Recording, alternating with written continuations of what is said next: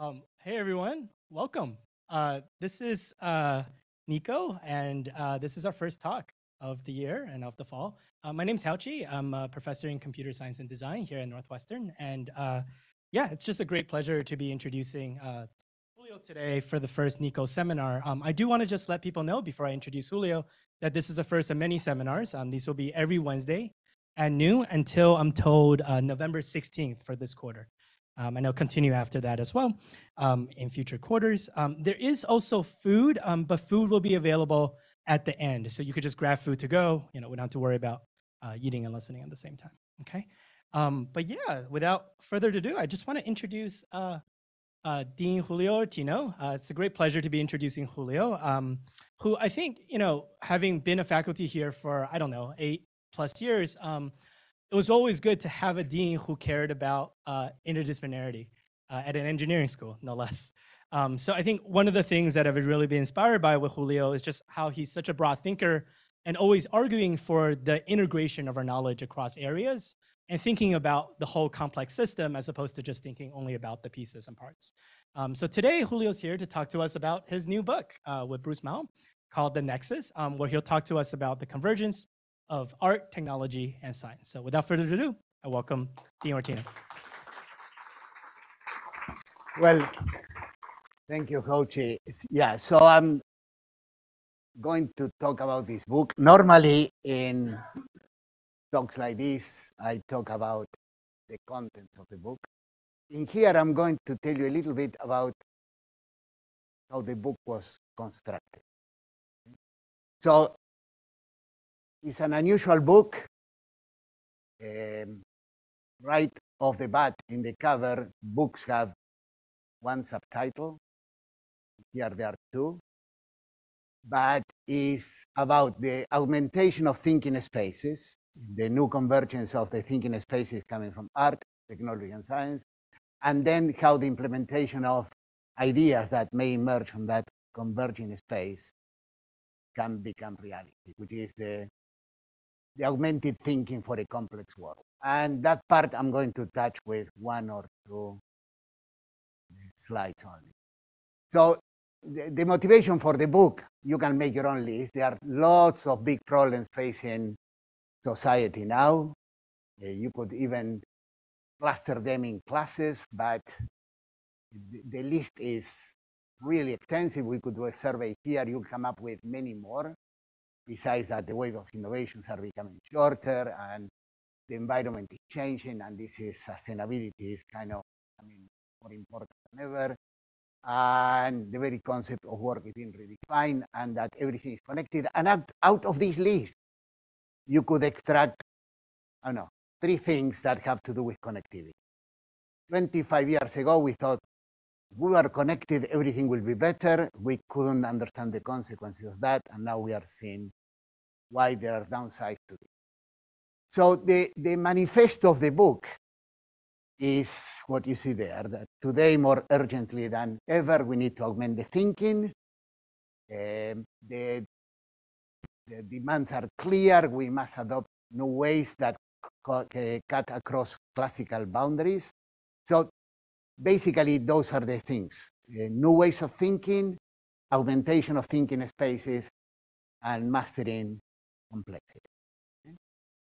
So within the book, you are going to find lots of things in the table of contents, and I'm going to even talk about that. You are going to find out that the book is about leadership, innovation, creativity, art, complexity, science, technology, the kind of how big the lettering is in there demands is a reflection on how much play things get in there. The Renaissance, there are lots of things about the Renaissance, creative organizations, the adjacent possible, which may be known to many people here, emergence, also known to many people here, longevity, creativity, intersections, universities, a whole bunch, complementarity also gets playing here. I'm going to tell you a little bit about that. Even architecture, network science, there are part on that, tons of things. Mathematics, because There's nothing more creative than math in many respects. Physics, engineering, and predictions, and a whole bunch of things. So I'm going to touch on many of these things, including education. The book touches on those. And I have in here 5 posters you can grab. There are only a few of these. I'm going, this figure in here, you will see it in the talk, okay? But there is another figure which is important in the book, which is one about left brain thinking, right brain thinking, and design. In fact, the only thing that you are going to hear in this talk is from that figure about art, technology, and science, how they how they grow. But as I said, I'm going to tell you more about how the book came about. Okay. So I was one of the few people who benefited from the pandemic. Okay. In 2006, Bruce Mao, who is one of the most famous designers in the world working now, had a show that took over the entire Museum of Contemporary Art. This was one of the rooms, and this was another one. And Bruce now, there is a film. You can watch the trailer in YouTube. And I said, I need to meet him. And then I was elated when he moved from Canada to the States. And there were editorials in the Toronto Star on how bad it was that Bruce Mao was living in Canada. And then I heard that he was moving to Chicago. And I was elated about that. And then I discovered that he actually had moved almost across my home. So the book is a result of 12 years of coffees, discussing ideas, and maybe 2 years of Zoom calls. But the pandemic is what allowed me lots of free weekends. I couldn't have blocks of time given my work, and I push it. And at some moment, I had enough that I could approach publishers. And the really interesting thing about approaching publishers, you have books which are only text, most of the books that you see. And then there are books that are mostly images, the ones from Taschen, Haydn, architecture books, art books. And normally the people help you promote the book. They said, send me a chapter. And this was very hard to send a chapter. But there were 2 people who understood. And MIT that worked with Random House and Penguin Press, 3 people who I wish I know who they were, they got it. And that's what allowed the book to succeed. So the book is about, deep down, leadership and innovation. In fact, in Amazon, one of the, I have no idea how the algorithms work. One is business decision making, appears in. So, but the 2 main issues are the ones that you see in the title. They are the augmentation of thinking and complexity. So, at the very root of this is thinking modes, and basically understanding how other people think. Okay? There are lots of misconceptions. Artists tend to think that people in science and engineering are very rational machines, all dispassionate. They don't understand the passions that drive people. And at the same time, we tend to equate art with creation, inspiration, and it's not like that. Okay? There is much more process in art that people think, and there are many, many stretches of times in which people are not inspired. Okay, so but let me start by showing this. This is evolution of a technology. This is a birth, rapid growth, plateau. By the way, in many areas of science, you can have the same kind of thing. But let me use this just to get to the comparison between art technology. So I show you anything in technology, okay? These are modes to store information. Wheels, brushes, and papyrus, and paper, and typewriters, and eventually the cloud. If I show you this, and even if you were coming from outer space, and you can ask questions, you will be able to tell me which came first, second, put them some arrow of time, okay? Although you have to understand that progression is not progress, okay? Just because a technology came second doesn't mean that that represents progress, by whatever definition you take. Sometimes there are clear bifurcations. So for example, the real Harley-Davidson machines are north of here in Milwaukee. There is the Harley-Davidson Museum. And at some moment between 1912 and 1913, there was this quantum jump in which Harley-Davidson went from 1 cylinder to 2, and they stuck with 2 until now. And from a leather belt to a chain belt. Okay? So technology has these jumps. There are also jumps in science. But as with science, sometimes there are changes that whatever you knew about the previous mode of thinking, let's say Harley-Davidson had a lot of accumulated knowledge on how to even tune the sound of the engines, because Harley-Davidson is more than selling a bike to ride, they sell emotion. But at some moment you go to this, and whatever experience you had about internal combustion engines doesn't help you when you go to e-bike. Okay? So we are talking about thinking modes. And one thing that I will use as a backdrop is visual art. Why visual art? Well, one is because I feel comfortable with that, okay?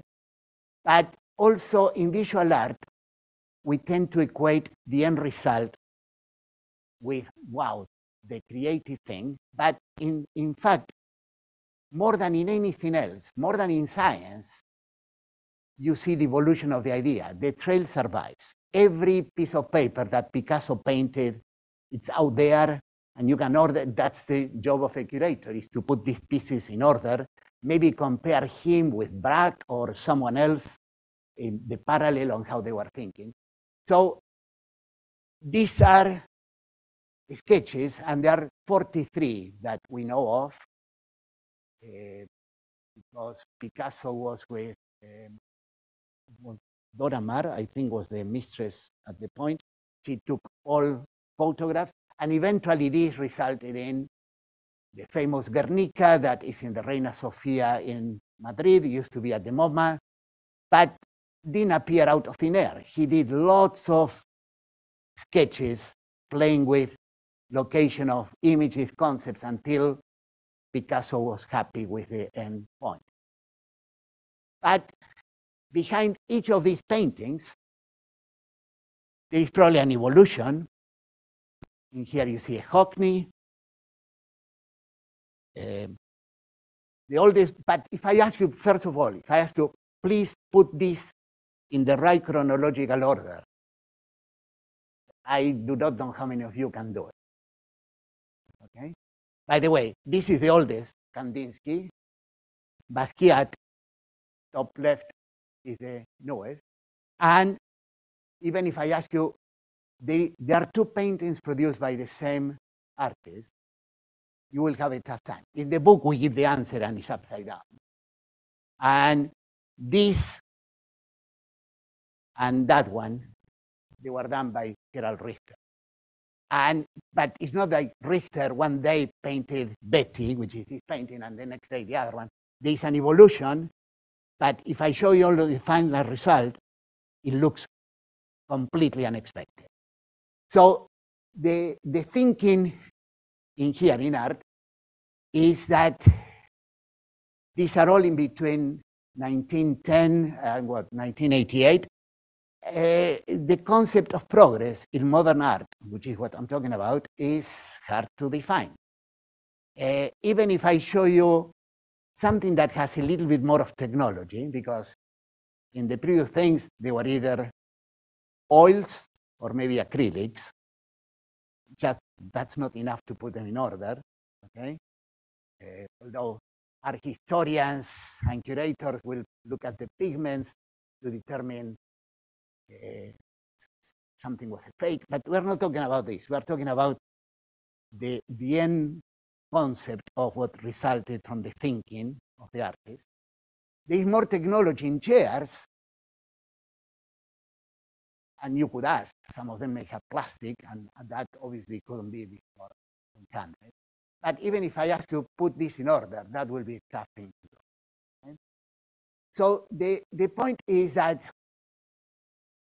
a technology evolves like this, and technologies don't run completely their course before they are replaced by another technology. So a succession of technologies will be like that. And sometimes they could be closely kind of linked to each other. Eventually we'll get that, something like that, in which the straight line represents evolution, progress, the squiggly line, some kind of paradigm shift, evolution if you want. And if I ask someone to represent how the evolution of art is now in the 20th, 21st century, the figure that will emerge is kind of like that. So that's the one that I mentioned is in the poem, art, technology, and science. And by whatever measure you pick, and I'll get into that in a second, technology is always in between art and science. So evolution in art, hard to define. And here I'm quoting Peter Skeldal, his favorite author of mine. He's the art critic for the New Yorker. She just wrote a piece on Piet Mondrian, the Dutch artist. He doesn't say this in the article. Mondrian doesn't sound like a Dutch name until you learn that he eliminated an A in Mondrian. So he was Mondrian with two A's, and he took one out and looks more French than Dutch, but he was Dutch. So he said the modern, postmodern, and postmodern periods may have been the last recognizable ones, and after that has been one dumb thing after another one. And that's why I'm using this as the most chaotic evolution as a backdrop for this guy. So that's what I mentioned before. So there are different thinking modes in here. And if we want to do some sort of big binary divisions in between the thinking modes, the brain is more complicated than this, but we can put things that represent what you'll call left brain thinking skills, analytical, rational, logical, and right brain thinking skills, which will be more metaphorical, creative if you want, divergent as opposed to convergent. So you have elements of both, but clearly the thinking that goes more on the side of artistic thinking will be there. The more in science will be here. Technology will be borrowing those. And the nexus thinking is that you will borrow from those, and you will have more than one lens. You have different ways to look at the world. And the more the broader space you have, the more the possibility of hitting a good idea. Linus Pauling said, and I completely agree, the best way to have a good idea is to have lots of ideas. Okay? There's a problem with having lots of ideas because the ideas coming from the thinking in here and the thinking in there may kind of be opposite to each other. And I'll get more into it.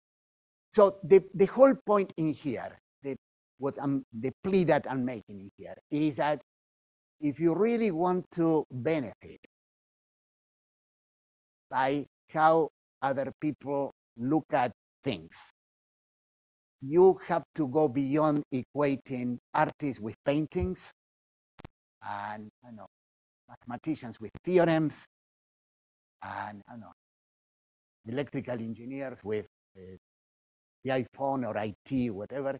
You have to understand how was the thinking that went into producing those things, the thinking mode. So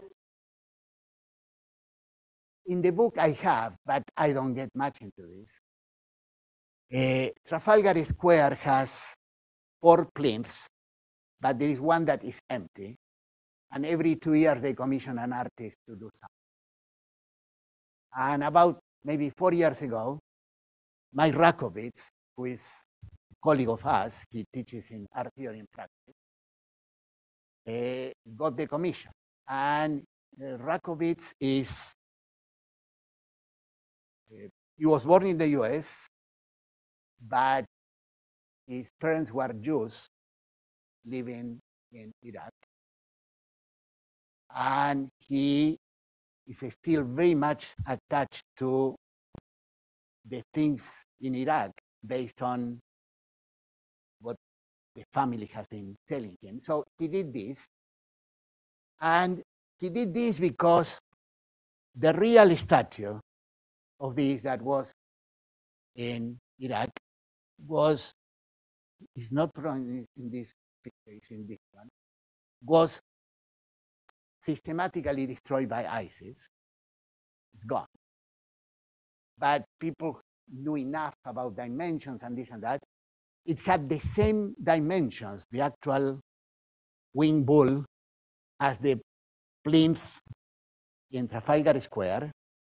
So he recreated that, but he wanted to pay homage to things that were in Trafalgar Square. There is a statue of Lord Nelson, but the bronze is with melted cannons from the war. So he wanted to kind of connect with that.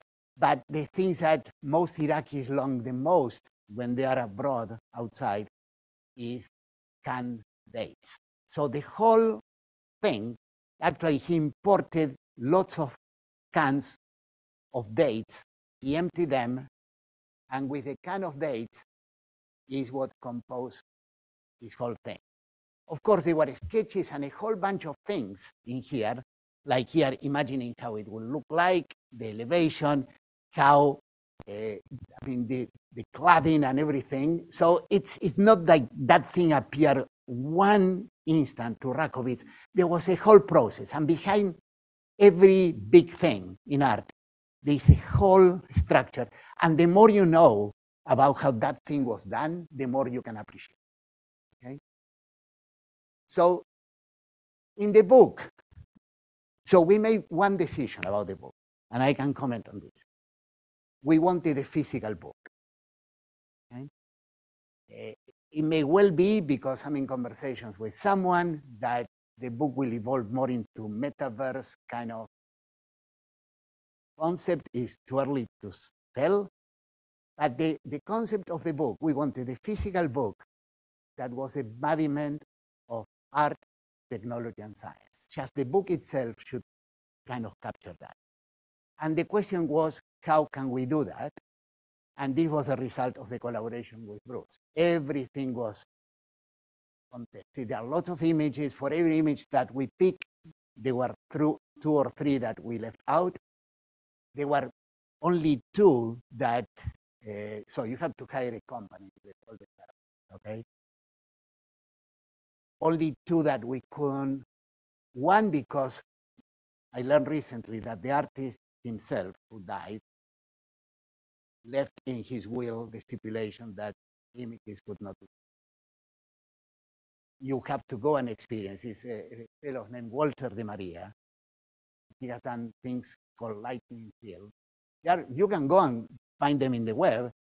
He, in the middle of the Mexican desert, he put, I don't know how many poles, stainless steel poles, and he waited patiently until there was a storm, and you see lightning everywhere. It's a stunning photograph, but that's it. You cannot put them. So in the book, this is the beginning of a chapter. I'll show you this. it starts with a summary, and then it moves like this. And in fact, the entire book at the top, it starts with almost like an opening sequence of credits, images, until you hit what normally in the book comes first, which is the ISBN number and all of those things, which in here comes like page 14. And you can see the text has lots of side notes in there. And so every chapter starts kind of like this. I would say most chapters could be a book in themselves if you are expanding. But the whole point in here is the deal was 220 color images, 360 pages. With that, you can decide how much content you use. Obviously, the font is really small. I can put more, but we push the font size as much as we can, and some people have complained that it's too small, like, for example, that. So this is one chapter. This is from Dreamscape. The chapters have obviously a title, and then two separate lines. I'll show you more, and let's see if someone gets what the structure is in here. This is about the structures of technology and science, emerging domains. This is the thinking at the nexus in the complex world.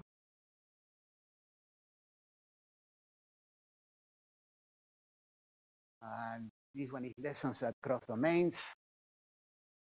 This is sculpture from a woman, Japanese artist. You could walk inside there, experience a whole bunch of things. Now, and then the book closes with a series of credits. By the way, that's Anish Kapoor, is the same fellow who did the beam, but this is in Le Grand Palais in Paris. And again, given that that's a person, this is not something that Anish Kapoor decided to do that in a day. There's a whole, you can walk inside, it's called Leviathan. So the thing, the chapters that no one will notice until I tell you, okay? So there is a title, followed always by a phrase, followed by a sentence. So in the phrase, there is no verb, in the sentence, there is a verb.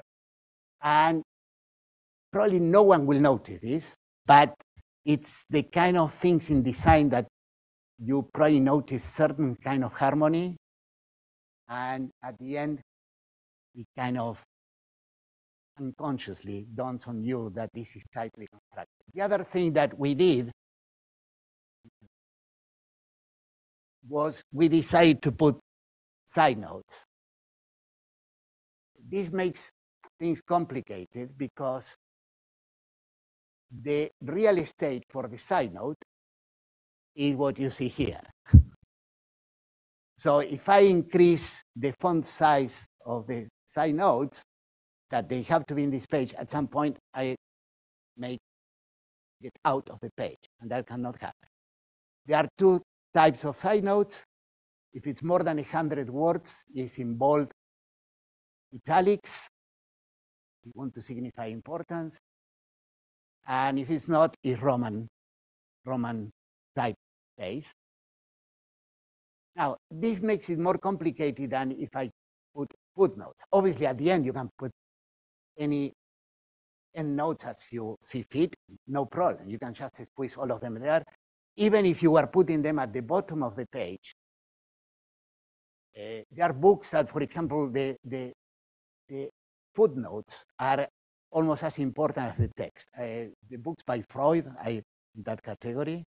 But in here, you don't have the luxury, because if you put them at the bottom of the page, the dividing line can be anywhere. In here, you have only this. And one thing that you will not notice also is this. This is the index of the book, okay? And we had a choice. It can be only 2 pages or 4 pages, okay? It can be 2 and 3 pages, okay? And if we decided that 4 columns, 2 pages. It's interesting to see the beginning of the words in indexes on books because it captures the book. And here you have Marina Abramovich, famous artist, Charles Babbage, the guy who invented basically computers, John Cage, Leonardo da Vinci, Falling Water, Iconic Chairs, Habits of Creative People, just metaphor. But I'm showing you for one reason. You do an index, however long it is, that's it. In here is exactly 2 pages. There is no blank space in there. Obviously, you have to make decisions of what was not worth to include in the index, but we wanted this to be just exactly that. Now, I mentioned in the past that you have this nexus thinking requires you to deal with conflicting views. And the idea of conflicting views is something that has been with us for a long time, and I will explain what historical precedent we have for that. But it's one thing in which we squeezed there when we were explaining complexity. And the difference between complicated and complex, which many of you may have heard me talk about, and complicated being systems that are, well, you can barely see it, but there's a clock there and there's a school of fish on the right side. So I don't have to explain any of these here. Okay, the complicated systems is a blueprint. They are engineered. Every part fulfills a function. The function will not decide, oh, I have to become something else, just to make the whole system work. Complex systems are adaptable. They can learn. Well, stem cells will be a case in which they depend on context. And they will display emergence, which is what sometimes you have to explain this. And I would say, parenthetically, a training in complex systems is probably the best training that you can have if you want to run a school. I will go as far as say that the very definition of a leader is to be the person that provides conditions for successful emergence. You want things to emerge bottom up, but you have to work on those conditions. But I also have this in here, and I will explain this is emergence, that things that are, in the view of many people, opposite to each other can coexist, that you can have chaos and order coexisting. And by the same token, that organization can emerge without central control. And that's, managers don't get that. It's about specifying everything. And you, of course, you have to have plans, but you also have to have the ability to produce this successful emergence that results in creative organizations, or even creative cities. Or over time, there have been places in which things, an outburst of creativity that you cannot explain by looking at the past. So, but of course, the idea of two opposing things coexisting or having to rationalize comes from quantum physics. The typical example would be light is one thing until it encounters something which maybe is better to describe it as a particle, but maybe when it travels is more wave-like, but it's actually one thing. It depends on how you want to examine it. And so the idea of training yourself to rationalize conflicting viewpoints, I would say, is an essential characteristic of leadership, because very few things are kind of black, black, black, or white, white, white. There are many shades of gray in between. So comparing the structures of art, technology, and science, there is one chapter in which there is art, technology, and science, and it's kind of ordered like this. And then you pick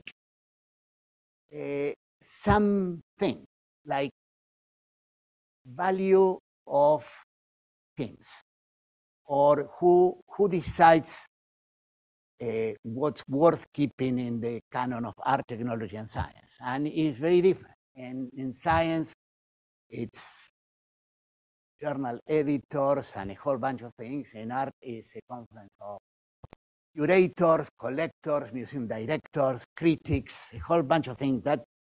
And the book contains many of these comparisons across and draws conclusions.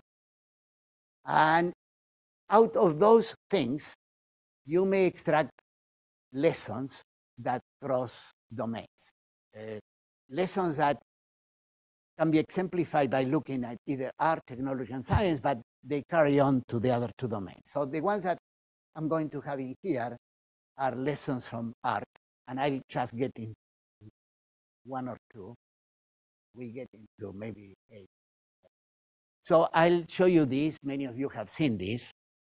These are lithographs made by Picasso, and this is the last one of, there were 11 in the original series. I think I'm showing 8 here. And unless you are looking attentively at the dates, what you'll realize is that this was the first, and this one was the last. And the lesson in here is this. It's an amazingly important lesson in my view. Out of a world or things that have many components, extracting the central idea, I would say that's the essence of theory. You capturing one thing, something that contains the wealth of possibilities, but if you understand that, they can derive consequences. But sometimes you have one concept, and this concept can bifurcate in so many possibilities. I mean, not in the wildest dreams, people who invented the transistor would have imagined what bifurcations it would have. Or Watson and Crick, after they unraveled what the structure of the DNA was, I think the last sentence in the paper is, it has not escaped our attention that the structure so proposed can have in biological. It's not even the wildest dreams, but there are people who are good doing this and people who are good doing that, okay? In fact, people who are in technology, who are proposing an idea for a new kind of company or something, they probably have that in mind. It basically encapsulates the dreams that they have about it. So they've been able to see simplicity in complexity and complexity in simplicity, and seeing both at the same time is, in my view, an important. So there is going one direction or the other one. Another lesson, and I think this is, so these are 5 sketches of Matisse preparation for something that became this La Danse. This is in St. Petersburg. There is actually another version at the MoMA in New York. And Matisse was one of the giants of the 20th century with Picasso in art. And he had a long career, painted until his 90s. Right? But sometimes he go to the studio,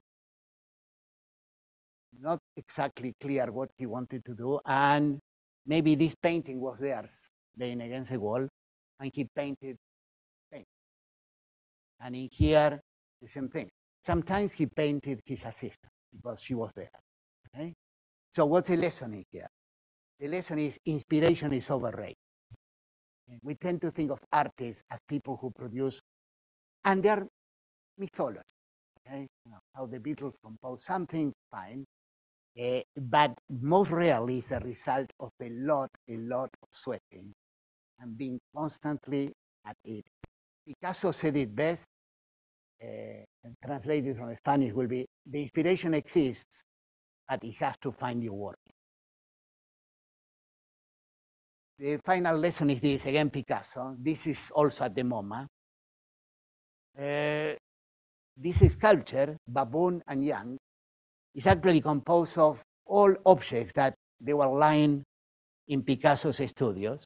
In there you see clearly the ears of the baboon are handles of pictures. The face is two toy cars, okay? Pots and pans. So what's the lesson in here? The lesson is that once you see the whole in something really good, the individual pieces disappear. Okay? The bad artist copy, great artist steal. I think is a good encapsulation of this. Copying will mean recreating the whole thing, but this is kind of, every technology is a composition of pieces. Now, people ask examples of the intersection of art, technology, and science. One example that we give is George Lucas. There are entire companies, light, sound, imaging, technology. The science part, the technology part, and the artistic part, all the mythology. This is one perfect example of the intersection of art, technology, and science. So, finally, the whole point of the book, in my view, is this. Though we go through the world looking at things with one pair of glasses, often very successfully. But if you work at it and you try to augment your space, widening your space, your vision, with another pair of glasses, first of all, the world will look much more interesting, but you will have a much broader creativity. So that's basically rundown on the contents of the book and the ideas that went behind the book. And when we were trying to decide who could, in the website of the book is the machinery of marketing is all Bruce Mao. Just by myself in here with maybe occasionally Kyle in there helping me. We wanted to have a set of people who would say good things about the book, and we wanted a set of people who are almost mutually orthogonal. So we asked Daniel Pink, who is a best-selling author, actually Northwestern alum. We asked the person who runs SpaceX, also an alum, Win Shotwell. Then the fellow who accepted the Nobel Prize for Doctors Without Borders in there. And this one came because of Bruce, the chief curator and designer from the Museum of Modern Art. And finally, the fellow who among his minor companies is Moderna, the most successful inventor in India today. So that's all that I have to say, and now I will be more than happy to answer any questions that you may have. Thank you.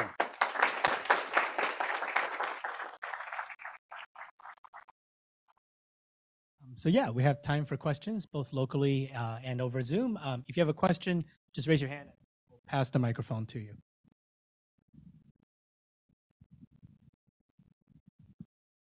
Thank you for that great presentation. So it seems clear, based on your description of the process, that this book to you is more than just an informational media, but rather a work of art itself. So as art, it inspires emotion as one goes through it and subconsciously or consciously sees the symmetry. But there is great information in here. So my question to you is, if you had to choose which the reader would get, obviously the message is choose both, but do you think it's more of an experience or more of an educational learning? Both. I mean, there are people who, there's someone who said that the book was poorly designed. She couldn't read it. It's too small. But there are other people who kind of said that the book is auto-referential in the sense that the book encapsulates what it tries to portray, this unity. But there is content, lots of stories.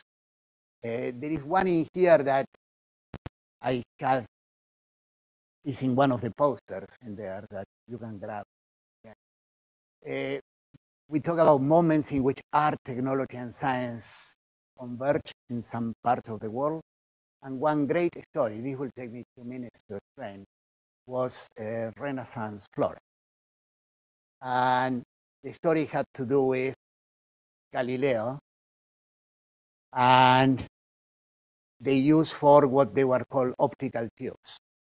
So optical tubes, now everybody will call them a telescope, okay?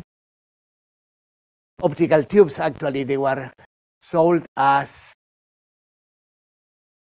something that armies should have to see advancing ships in the horizon, but not to look at the skies. Why not? Because Aristotle had settled that the skies were immutable, nothing will ever change, no one bothered.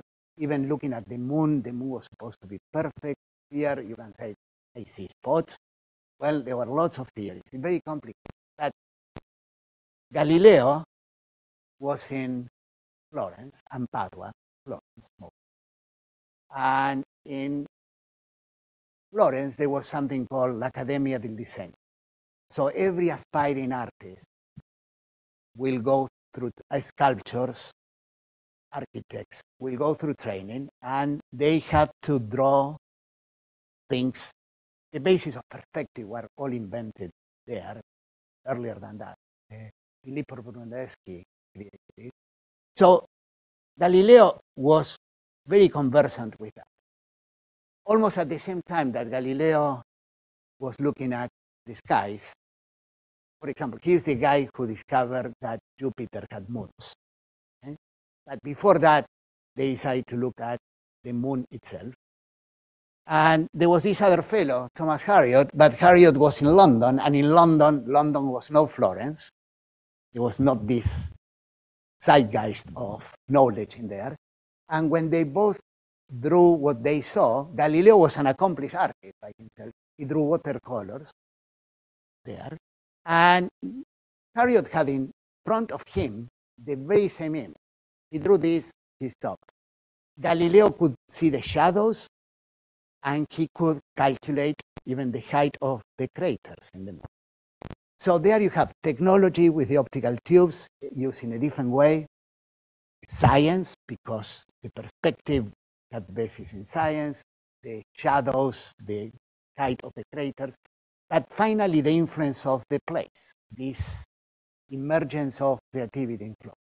So yeah, we have lots of places where you can pick one thing.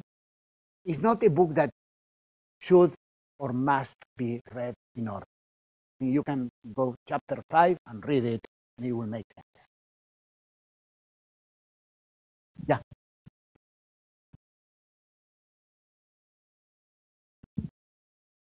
Thanks for the great presentation, Julio. I want to ask you a question that is likely not covered in the book, so it's not going to be a spoiler if you answer. When you think about prehistorical humans, they seem to have independently developed, even if rudimentary aspects of science and technology in different parts of the world. And it's not difficult to imagine why that would be the case, but well, they are exposed to certain things. It's natural that they would try to understand astronomy. It's natural that they develop tools, technological tools that would be of service to them. But they also developed art, different forms of art, different places. And it's less obvious a priori what the objective function driving that would have been. Of course, I would think that there is even a relation to technology. So I wonder whether you could comment on that. Well, art you can see before we got to see all the things that happen in Asia, China, India, all the things that happen in the West and Mesoamerica, they were completely different. I mean, most of them try to even recreate human forms, but even those look completely different. And in some cases, were not allowed to recreate human forms. Astronomy is probably one case in which different civilizations extracted the same knowledge, not all at the same rate. I mean, starting with the Babylonians, noticing these regularities. But math is another case in which things advance sometimes much faster. I mean, algebra is basically an Arab invention. But at some point, some things happen on the confluence between physics and math that somehow those took much more shape in some parts of the West. But I would say the basic science that is there to be discovered, most people would have discovered that not in the same way, but they would have discovered, because science is about lifting a veil and revealing how something works. It's not about inventing something, although you could argue even with math that you could split mathematicians in Platonists and Aristotelians, I would say. Is math invented or discovered? Okay, so, but I do not know if there were other parts of, hopefully at some point we'll know if there are other civilizations out there, if they have similar kind of math as we have. I mean, as long as dealing with Euclidean geometry, Pythagoras theorem will be discovered here or somewhere else at the same time. But it's a subject in which you can talk forever about these things. And I would love when questions like this emerge from readers, which are not physicists like yourself, but people who they probably thought, I never thought about this. Maybe this is something worth thinking about. The goal of the book will be to incite questions. Oh, yeah. You have.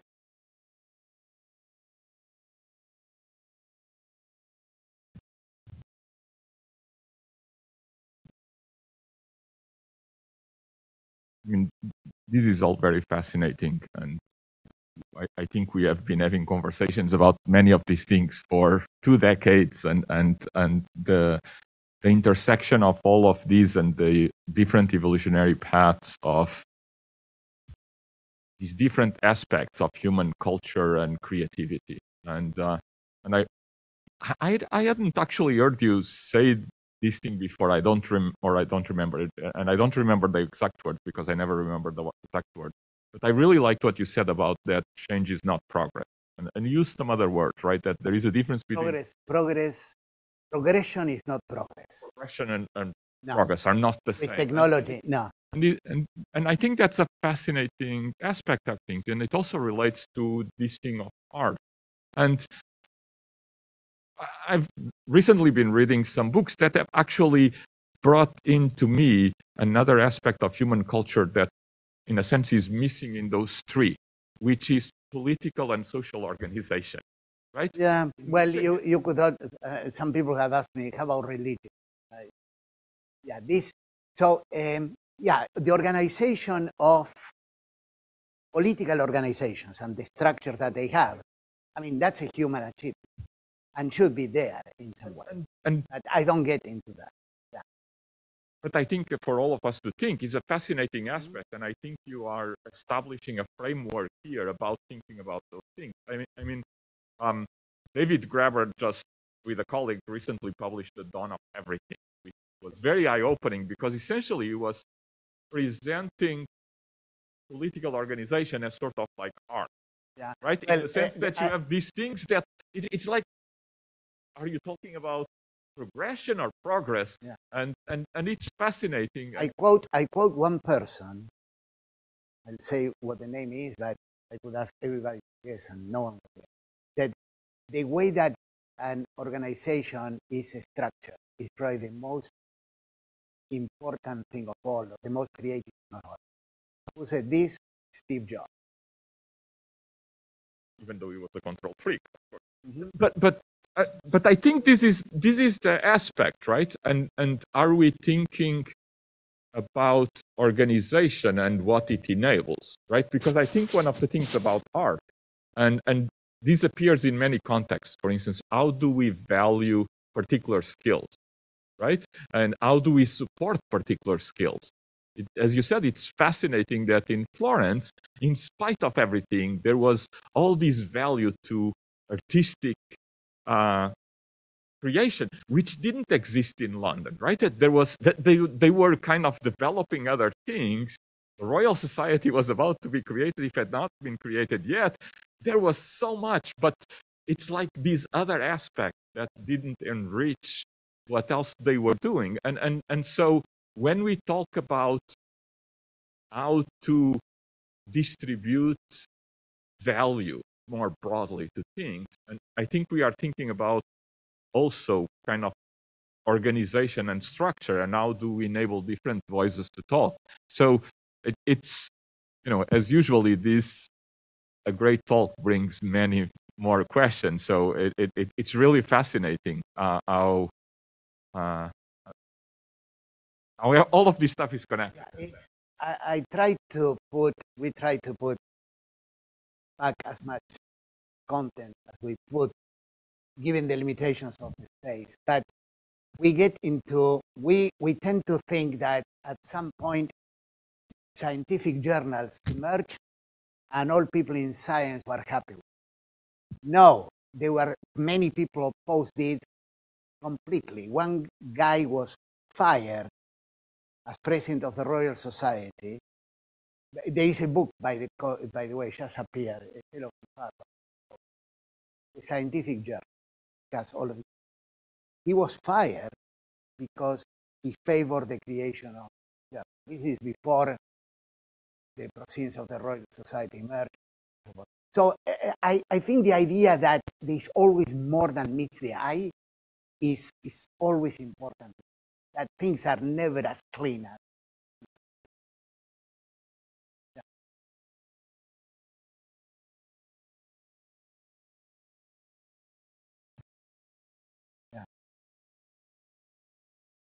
Okay, so who had, yeah. So I just want to also emphasize, it's just truly fascinating, and that we talked about your book a couple of times, and it's really, really interesting to see everything coming together. And first, just thank you for Dashun and Adilson are part of the book.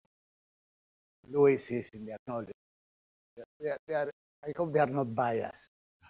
No, it's eye-opening for me too, just to look at a whole holistic picture. You know, I just keep thinking about this nexus of arts, technology, and science, and a name keep coming back, like Leonardo da Vinci, who is probably the most famous one to transcend all these three domains with ease. There were other ones. Leon Battista Alberti, we see that Leonardo was probably even more so. I see. So then we're also looking at today's scientists, and our own work suggests that what happens in science over the past century is this very clear growing specialization for the knowledge, etc. So what we're seeing is that, you know, today's scientists has actually become more and more isolated and specialized. And that's where I think what we do at NICO and Northwestern more broadly is to facilitate interdisciplinary thinking. But now with Nexus, you're taking this to another level, is to say not interdisciplinary within science, but there are great lessons to be learned from other domains. Right? So now I think about that, and considering the many challenges already of doing interdisciplinary research within science, how do we nurture the next generation of scientists if we were to believe that, you know, so there's great lessons to be learned outside of science? And I do see there's a greater convergence. I just came back actually this weekend from Lázaro Barbashi's exhibit in New York City, also about thinking about how do we combine arts and science. So I wonder how how you're thinking about how do we train or nurture scientists now of embracing nexus so we can all benefit more from arts and technology, especially things outside of science. So, I mean, we can talk about this for an hour, but I'll just give you my encapsulated. Yeah. Sometimes it's important to show people what's possible. I mean, you came from abroad as a PhD student. You never, especially there are many places in which you are nurtured to death. Death in math and physics never took course outside there. And somehow your eyes get open that, wow, this is something that some people can do. But what you have to have within you is something that is the hardest thing to teach. You cannot teach. I think I can teach people how to be more creative in some sense. It's very hard to teach people how to be curious. So if you are curious, you have that, and you go to a place and you show, you know, there are people who manage to do this, and the opportunity is this. In the future, the people who can translate domains, you don't need, because a lot of, we didn't talk about this, but this applies to individuals, but also teams. You don't need everybody in the team to be a nexus thinker. You just need enough to produce the connectivity there. And some people will react to this, and I can see that with students, that somehow, even beginning faculty, that, wow, I had no idea this was possible.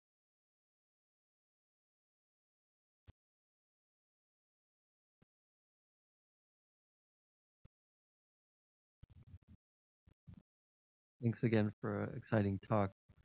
I was curious, you had pointed out the difference between people's prejudices of great minds in art versus great minds in science. One of the things that I think a lot of people would associate, I wanted to get to the point of determinism. A lot of people would think that if there's a discovery that's made in science, it's because it was time for that discovery to be made. And if it wasn't made by Einstein, or if it wasn't made by Newton, or if it wasn't made by Marconi, somebody else would have done it. Yeah. But in the fields of creativity, oh, well, that's Picasso. No, like that was genuinely Picasso. No one else could have been that. And so people tend to ascribe determinism to progress in science, but they assign creativity to individuality. I was just curious your perspective on that. I get into that. So there were a famous person who argued that the creativity displayed by Homer,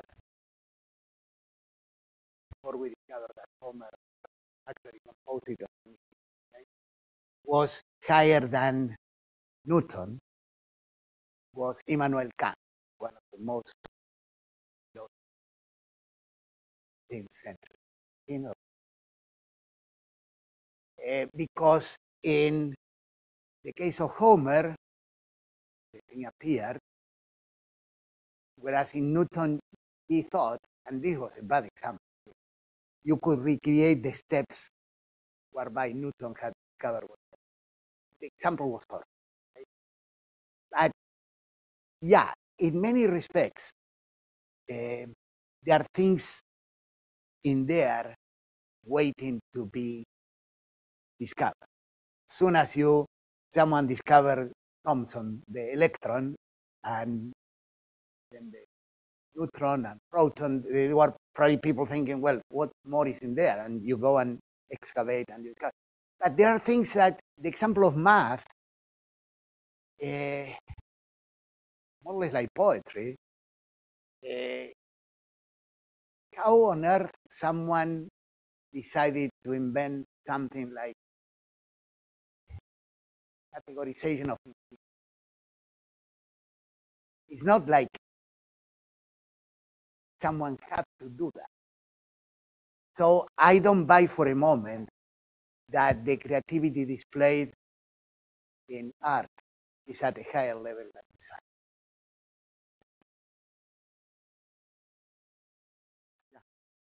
First, I know this has been said so many times already, but thank you for such an outstanding and informative presentation that was presented so concisely. And so I wanted to ask about you said that one of the purposes of the book was to mastering complexity. And I wanted to ask about a quote that I think appears in the book or one of the posters. It was learn a craft and set it aside. So I wanted to ask is, as if you were making a recommendation for learners of the present and researchers of the future, would you recommend that each individual masters a certain craft, commits themselves to one thing and go as far as they can with it, or try to find the intersection between everything? Because now we live in a society where there's too much information, and spreading yourself too thin is very easily a possibility. So the master, Martin, the craft, and so I mean, depends on the example. So for example, if you could paint like Cézanne now, that will not make you a great artist. That's done. Okay. On the other hand, there are things in which you have to know enough in such a way that you can decide what questions to attack, but not so much that you can start second guessing yourself. Well, someone might have done this, and that your work is an extension of someone else's. Okay? Most of the work that people do are extensions of what other people have done. You add one more layer in the knowledge base of physics, for example. But once in a while, there is someone who, due to timing, luck, is at the inception of a new idea, and that's when whatever you have learned in the past, you have to throw out because it just doesn't help you. I mean, at the beginning of quantum mechanics was probably such a case. I mean, that's why the myth of if you're not young, if you have discovered something by 35, that's when the age of Nobel Prizes dropped down, because it was a new way of thinking, and whatever you had with you from the past didn't help you to make the transition to this. So, but in most things, you have to know some basis before you move into something that has your stamp. And this would apply to architecture, a whole bunch of things, which, by the way, let me just leave you with this thought, because this is to what extent AI would discover something new? My view is, in the way that things are now, no. And let me give you one example which is trivial, okay? And it's not feeding all knowledge of physics prior to 1900, and somehow the ideas of quantum mechanics existed. Much more pedestrian than this. Let's imagine that you are an architect in 1970. You are designing big buildings like the Thompson Center or skyscrapers, and you want ideas for a new building. You have all of that stored, and you can maybe play with design constraints, okay? Percentage of windows that you want, columns. You will never, ever discover what a fellow named George Portman did after 1970. That is, why don't we put the elevators outside the building and make them a design feature of the space? Or open the atrium and make the elevators visible in there, because every building before that, they were inside. So the question is, how do you put into something the ability to break assumption, which is what we are talking about with learn the craft and then set it aside, is the ability of breaking an assumption. And this is what I call break with rather than breakthroughs, because a breakthrough kind of implies there is a set, and you pierce through the domain of the set and you add a new component. But break with is probably another class, because what this implies is that to add this new piece of knowledge, you probably have to abandon, break with all the implicit assumptions they were controlling the field before. And that's very hard to I'm talking with people who actually know something about AI, but that's my gut feeling. But it's part of the answer to that question.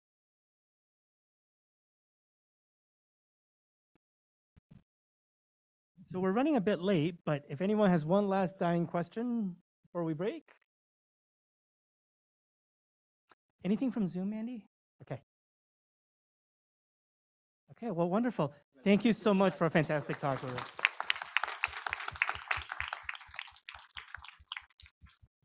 Awesome. Thanks for coming, and don't forget to grab lunch, and next week, Wednesday at noon.